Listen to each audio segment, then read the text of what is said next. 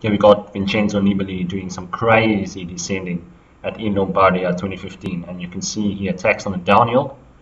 And this isn't very common in pro cycling where guys attack on the downhill, just because it's more difficult to get away, with the exception being that you have to be a great descender, and it's got to be a pretty technical descent if you really want to put some time in. And Vincenzo Nibali is one of those amazing descenders, as you can see here. This is the first time I've seen the aero tuck on the top tube being taken to a new level, with someone putting their hands on the center of the handlebars right there on the stem. And here you can see the racing line is great. He takes it right on the outside into the apex of the corner on the inside, and then right back to the outside, almost touching the barrier. Three key elements to descending really fast is the racing line that you take, which the guy has just demonstrated here, braking as late as possible, and lowering your center of gravity so that you can turn more aggressively.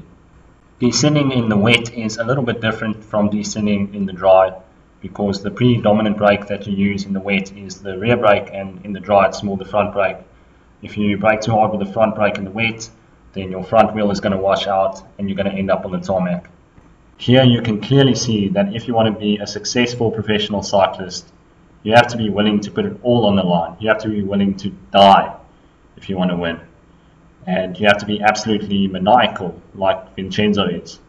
Here you can see again what it takes. He's pretty much touching the barrier with his knee as he comes out of that corner. Now, even though it isn't pragmatic to descend like this on your everyday ride, it can save you a lot of time in the hospital and medical bills and broken bones if you just learn how to descend properly, and watching these guys go downhill is the best way to do that.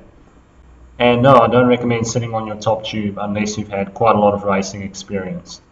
And then you can see again, he's nearly into the red tape of those barriers, and that's how hard you have to take these corners just to open up a small gap on the downhill, 8 seconds. When going through a corner, you always want to lean out the inside leg towards the apex of the corner and put the outside leg at the 6 o'clock position on the pedal stroke. This is the section of the descent where things get really hectic, as Vincenzo is hitting speeds in excess of 90 kilometers per hour.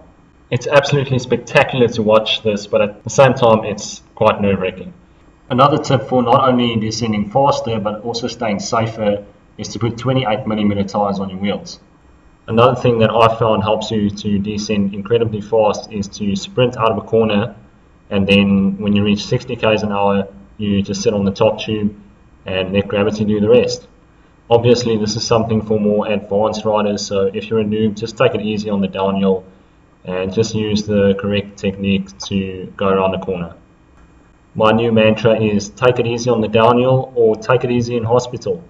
So that's it for this video. Please leave the comments down below, like or dislike, and I'll see you in the next video. Enjoy the rest of the crazy descending.